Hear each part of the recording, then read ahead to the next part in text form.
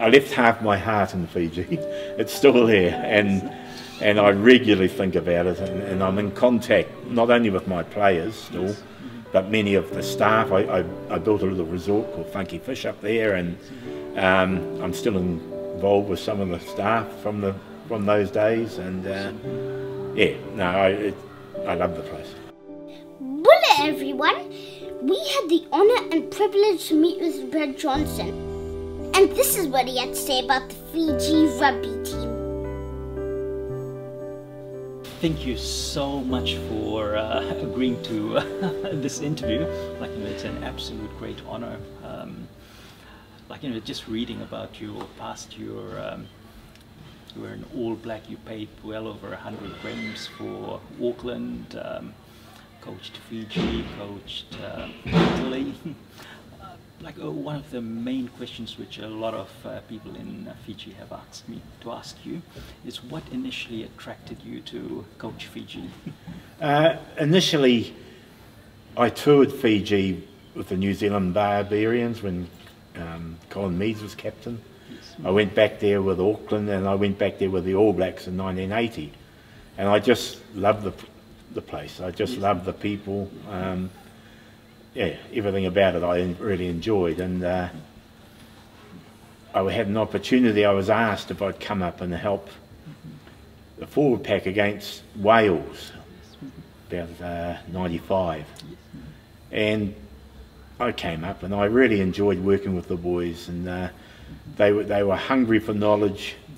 They had great enthusiasm, but unfortunately technically weren't so good, and it just bit me. I just loved it. Yeah. Oh, that's absolutely awesome. When you initially started coaching Fiji, I'm reading some of the newspaper articles and what the journalists had to say back then. Like, the Fiji rugby players weren't, apart from technically, had the technical skills, their fitness levels were very low, and Fiji was in the doldrums. And what are some of the main challenges that you faced when you started coaching Fiji? I found the general culture in rugby had slipped away. They had a proud, say, 70s era, and from there they'd lost their way in Fijian rugby, and I think everything was sort of hinging on sevens. Very little input was going into the full code, the 15s code, and they were just floundering a bit. Unfortunately, they'd lost technical, direction, and they still had the willingness to do it, but there was no focus on 15s in any way whatsoever when I got up there. Wow. So I'm guessing what you were trying to do was build up towards the 1999 World Cup when you initially started coaching, am I correct? Yeah, well, basically what happened was the second game I was involved with was in Nandi, and we beat Samoa for the first time in, I think, 6 or 7 years. And the crowd got behind the team strongly, and all of a sudden there was a new positive vibe about the possibility that Fiji could play 15s again, and from there they asked me if I would join them full time, which I accepted with a great honour. Moved up in, I think it was 96, beginning of 96, and was full-time coach from there on. You know. This game in Nandi, was that the famous game where Joeli Bandiri scored? No, this was a game where Opeti Taruva kicked a goal from halfway. Okay. And the crowd just went bonkers. And that was at the time when Samoa were ruling Pacific Rugby, and Peter Fatialofa and my great mate Brian Williams were involved. You know, so it was a good start. Oh, absolutely. So when you were coaching Fiji, like, there already was a great disparity between the Pacific Island nations and Tier 1 nations like Australia, New Zealand, England. Now, looking at it very, very broadly, do you think that disparity has increased or decreased from then till now? I think it has increased slightly because of the professionalism. Yeah. Unfortunately, the isolation Fiji has from the big competitions in the world Yeah. has affected their ability to grow Yeah. as a nation. Yeah. In saying that, Yeah. they've obviously got hundreds of players now playing professional rugby all around the world Yeah. who are getting trained outside their environment, Yeah. and they have become, what's the word, more professional and stronger individuals. Yeah. But it's still very difficult for Fiji Rugby on a paltry Yeah. budget Yeah.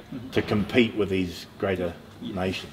So, one of the main things a lot of people say is it's budget, it's money. And what would you think some of the solutions are to this budgetary problem?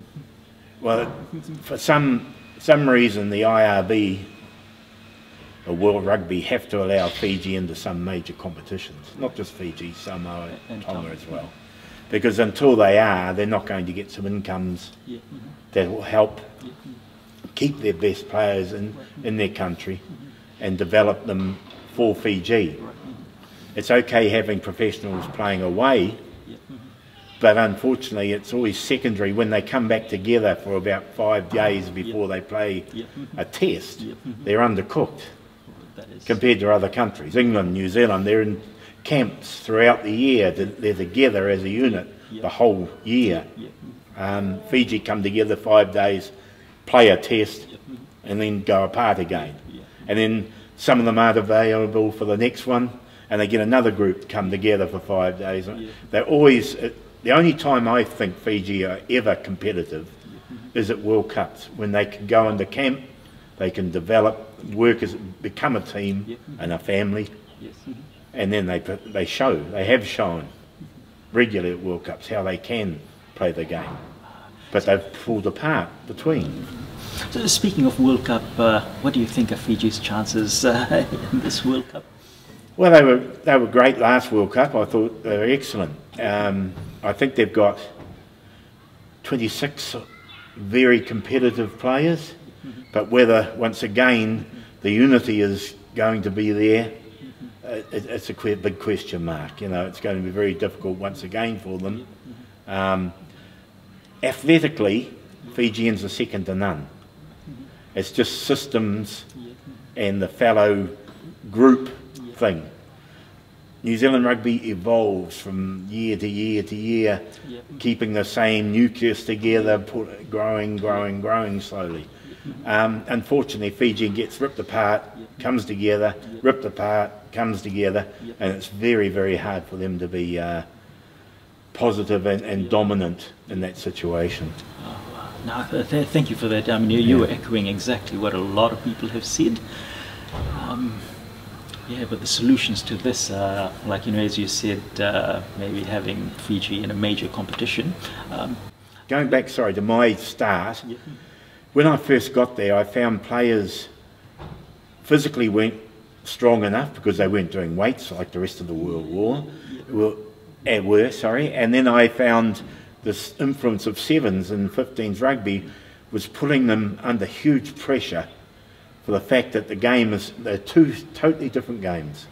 You know, Waisali Sarevi was the greatest sevens player in the world, but put him in a 15s field with a whole lot more men there to tackle him, a whole lot less space to run into, and he wasn't the same player. He wasn't able to produce that level again. And in those days, I had to go outside of Fiji to find a fly half, for instance, who could dictate a game and run a game. It was no good just doing chip kicks within your own 22 or just flinging the ball away when a big tackler was coming towards you, as you could in sevens in those days. So I brought in some expats who had experience, like young Little, Nicky Little, who ended up playing more games for Fiji than any other. Greg Smith, you know, the hooker, Simon Railui. They were professionals in their own fields, and with the mix of the talent of the local boys and the what's the word, discipline of the expats, Yep. we were able to mould a team. It didn't just happen, it happened over 5-6 years to build that team to the World Cup. And that's what I need. We need, in Fiji, a regular build-up, not just leave it until 5 months before the World Cup. It's got to start 3 years in advance, and it's got to be developed all the way through to the World Cup. So speaking of the current coach, McKee, Yes. I mean, he's been there for a good solid 5 years, and Well, I've got nothing but praise for him, because Yes. I think he's done a great job, and Yes. I think that, Fiji has showed that Yes. recently in their victories, and and it's great to see that the country's getting behind him. I completely agree. I mean, it's good to see that he's there for 5 years. I mean, prior to him, I've lost count of there are about 6 or 7 coaches before. Yeah, so stability is a big thing, Yes. and the players get to trust Yep. the coach and get to know the systems. Yep. And good luck to him for this World Cup, because he deserves a lot of credit. Going back to the World Cup, that 1999 World Cup game against France, people my generation or so, like, we still talk about it and think about it. So do I, regularly. And I used to have hair when we had that World Cup. Now look at it. Quickly taken by La Maison, and the pass out to Dominici, and he's in the corner, but was it a forward pass? Well, the try is given. Well, that was the pass. It was definitely forward. It was a mile forward. Now, what are they saying? It looks as if they are discounting the try.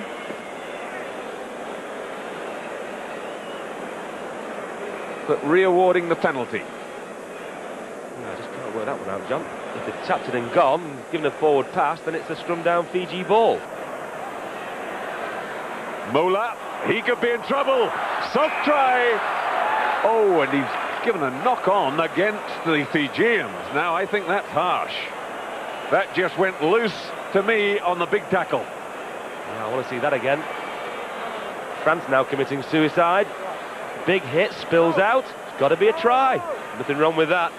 And 2 very important decisions, both gone France's way. One where they got the re-kick for the penalty, and that one was a try. As sure as eggs is eggs. Del Mazo and Tournaire in their element. Down it goes again. Up it goes, and a penalty try. He's awarded it against the Fijians. Roars of approval from the crowd, but you have to say, the man who popped out was Del Mazo in the middle. Yeah, the French are happy, but it was the French that went up.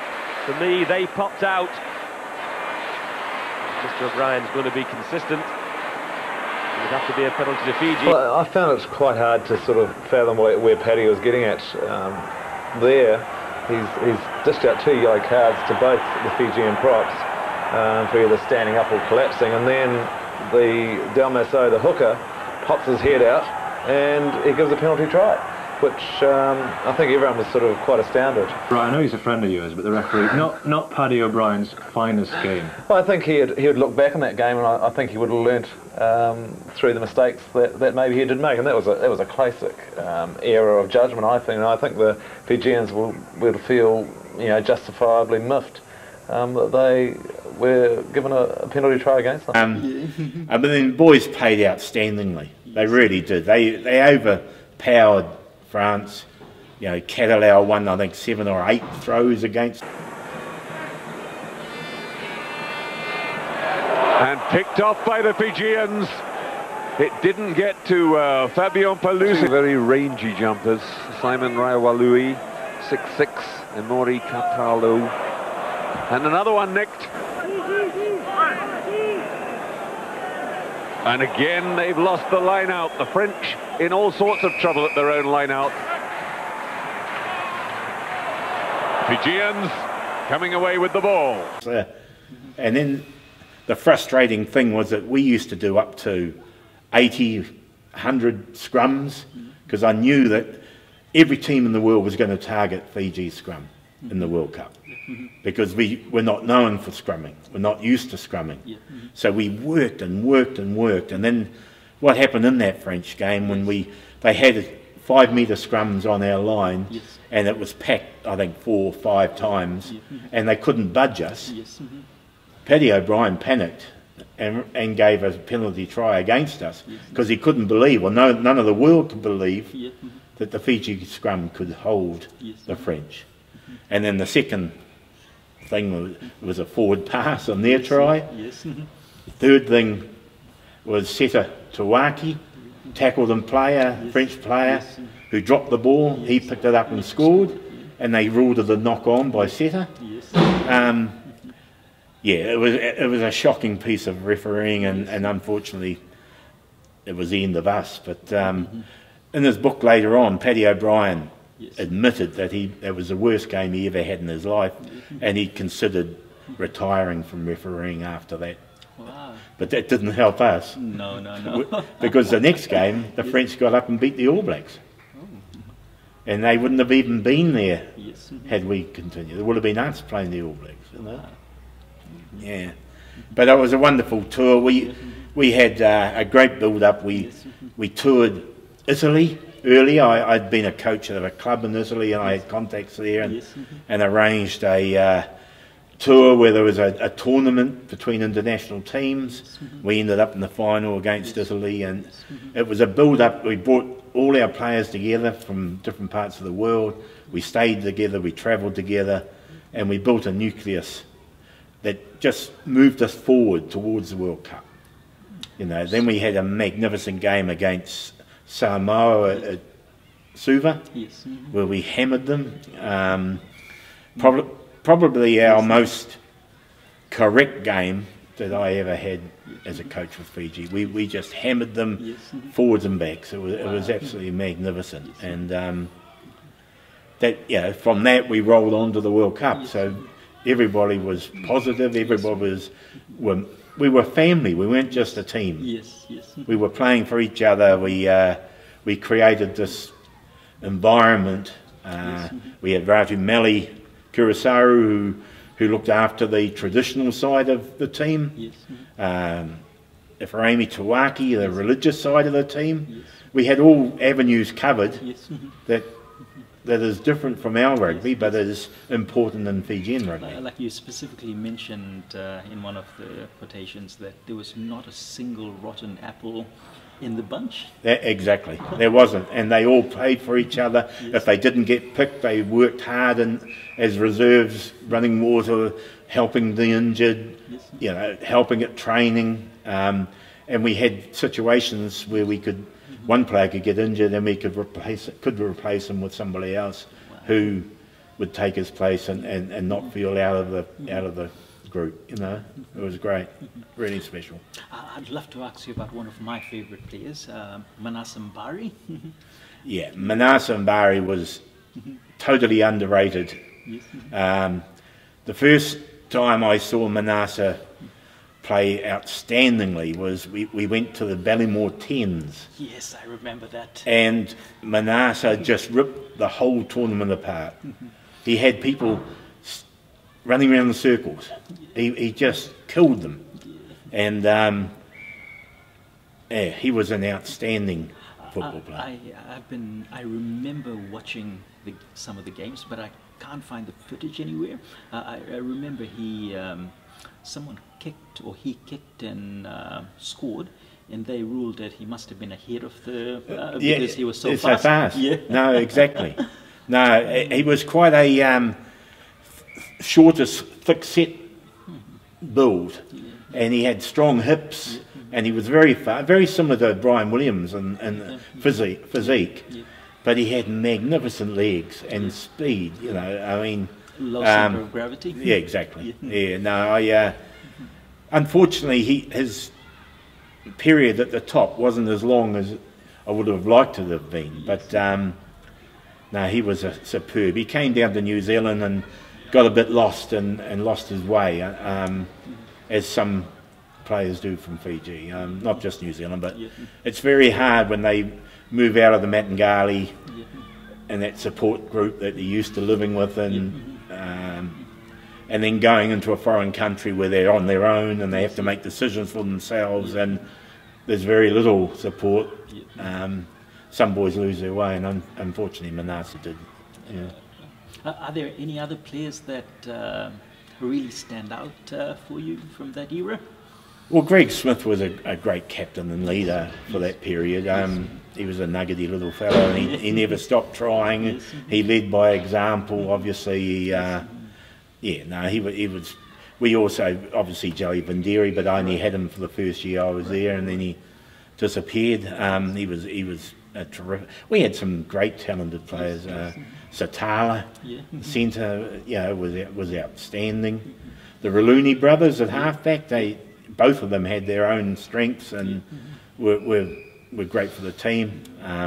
Alfred Ulineau. Alfie was very tidy. Very tidy player, very smart player, and he'd come out of the Ponsonby grades and growing up. In fact, I played here with his father at North Shore. But yeah, Alfie was.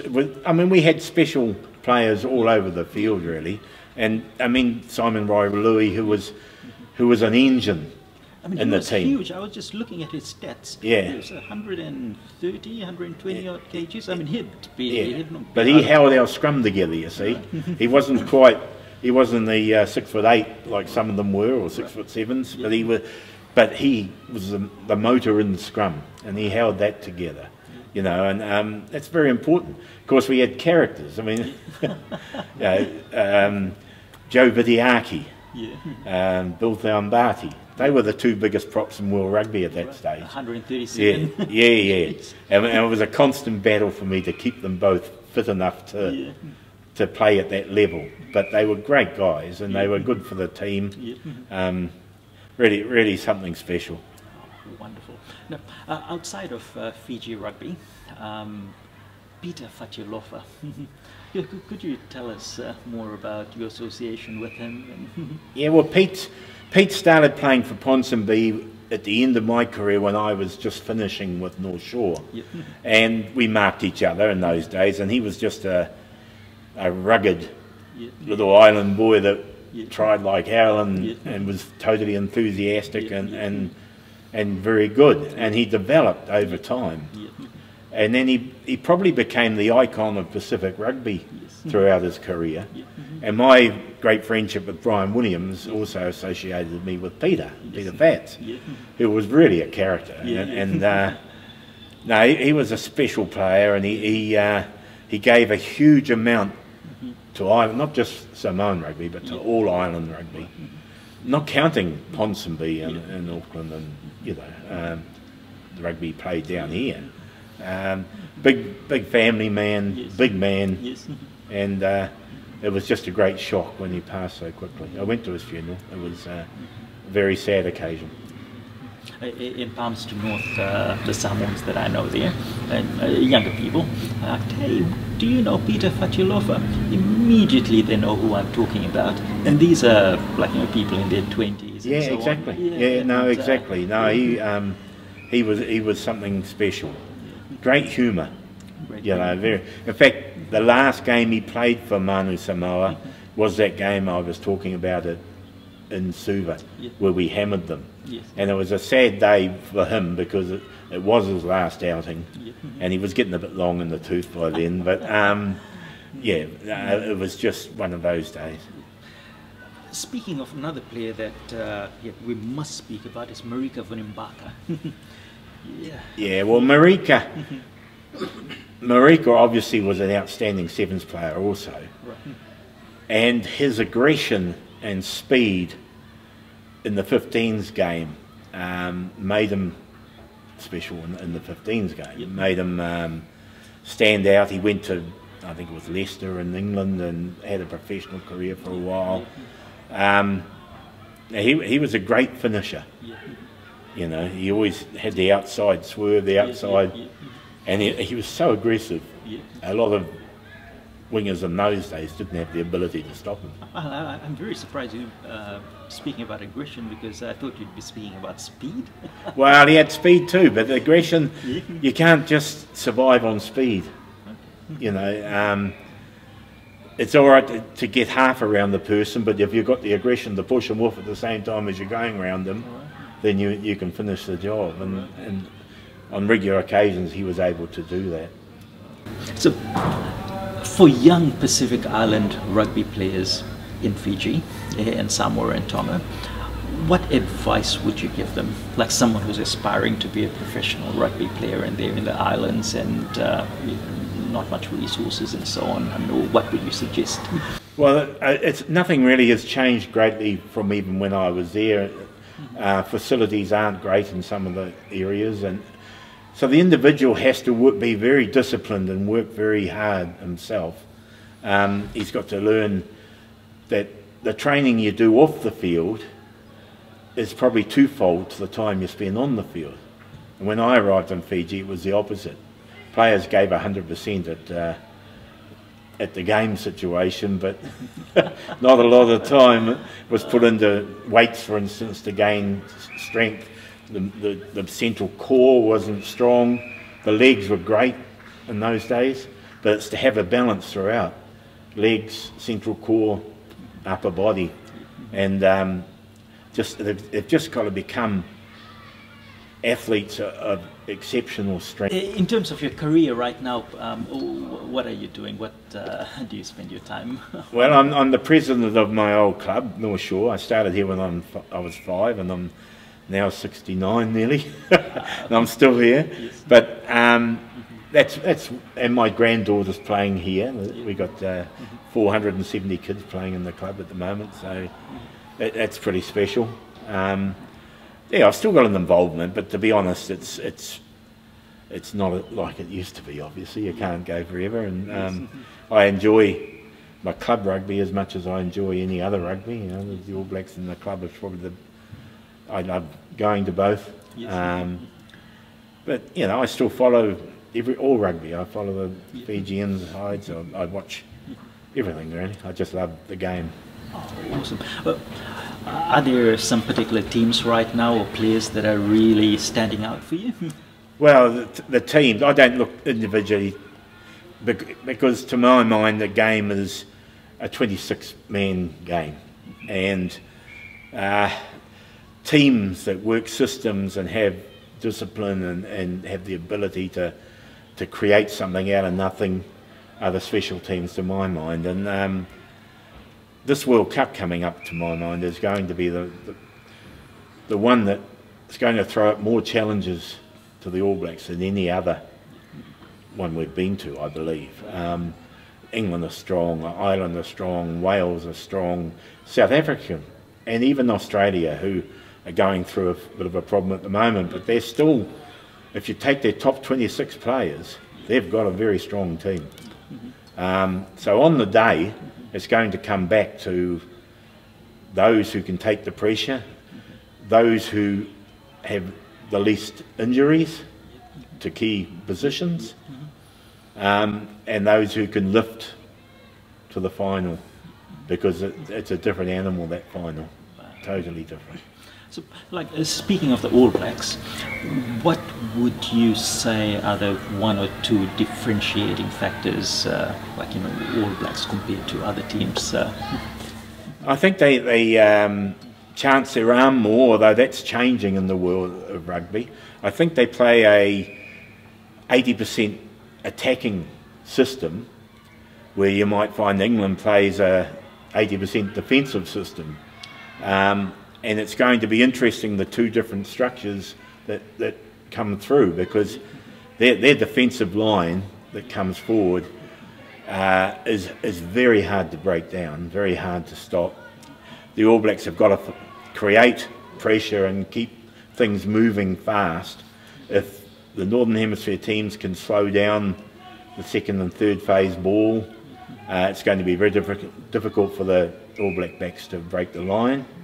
But in saying that, I still have faith that they do have that ability, and I still hope that the referees watch the offside line, because many of these defensive systems are built on a line that's half a metre in front of the hind foot rather than behind the hind foot, which can change the whole run of a game. But I'm not saying they're a cert, because they're not. Because this time, as I say, many of those teams, any one of them could win. So much for your time.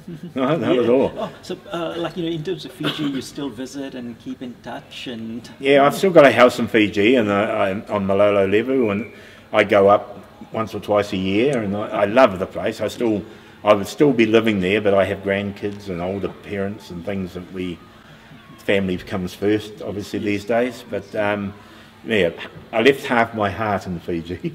It's still there, and I regularly think about it, and I'm in contact not only with my players still, but many of the staff. I built a little resort called Funky Fish up there, and I'm still involved with some of the staff from those days, and yeah, no, I love the place. Wonderful. Fiji is indebted to you. Yeah, no, you get back what you put in, and I got a lot back.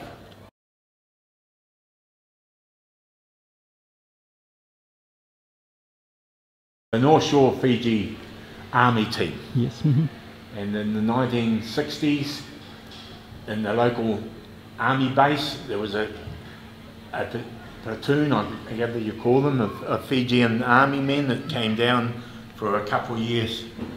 And it was a rotating thing, probably over 8 years. And they played here in our club. They were known as North Shore Army, and they won their championship in the second grade. Awesome. In those days. Very special. Loved by all. Oh, awesome. They had a star player, a man by the name of Peter Calavati. Oh, okay. And he, yeah, they were a special. Rambuka was in the team. Yes. Not that one there, but he did play here in the day. Yes. On the end we have a man, Murray Jones, who was an All Black prop and played at this club, grew up at this place. Bruce Cameron was a junior All Black halfback and also a New Zealand weightlifter, and got a gold medal at the Commonwealth Games. Don Mackay scored a try against the Springboks. Myself played 5 seasons for the All Blacks. Gary Cunningham, who assisted me with Fiji, the back coach. Buck Shelford, who we all know, one of the best players in New Zealand history. Frano Bodika. Frano played both rugby international and league. Paul McGann was a halfback. Played for North Shore. Robert Todd played for the under-21s. He was a centre, and he also coached Gloucester and played at Gloucester. The rest is sort of below that, you know.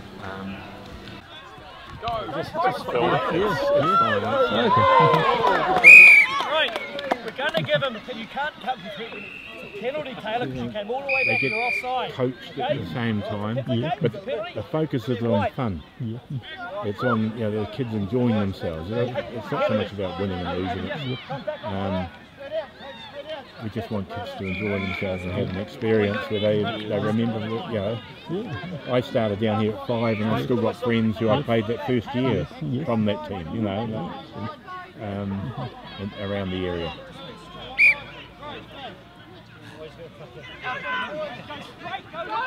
The jerseys are inside out jerseys. The white team, you can roll them through. So that makes sense. That's smart.